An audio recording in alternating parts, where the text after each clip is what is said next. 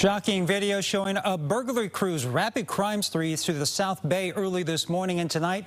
Those suspects remain on the run. KPIX 5's Maria Cid Medina is at the San Jose Police Department with a common thread in all of these crimes. San Jose police are searching for the group of thieves they say worked together to hit a half-dozen businesses early this morning.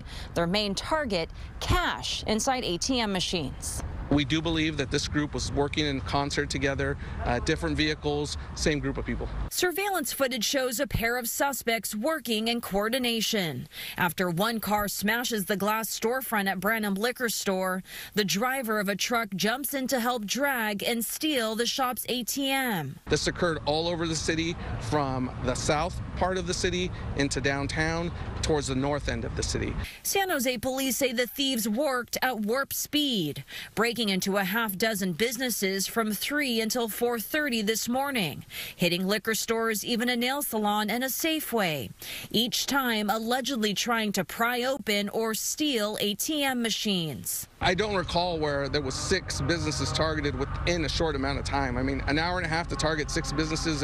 These criminals were very busy. Joe Ali owns Santa Clara Smoke Shop, where the burglars were only able to get away with a few pieces of clothing. What they gain? Nothing.